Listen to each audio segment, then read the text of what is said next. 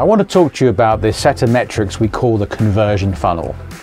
The conversion funnel is knowing how shoppers go through the process of walking into the store and then hopefully walking out with your product.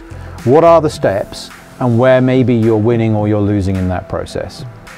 So it's a funnel because it kind of goes in steps from all the shoppers in the store through to the ones that buy your product. And there's two major parts of the funnel. The top part I would call visibility.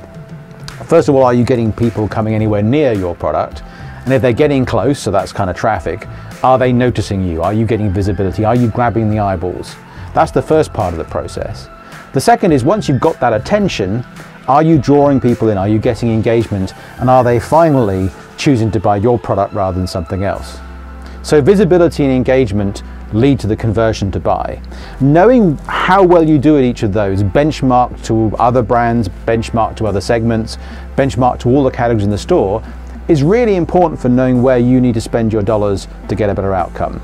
Knowing the metrics for that funnel helps you focus your investment in category management and shopper marketing.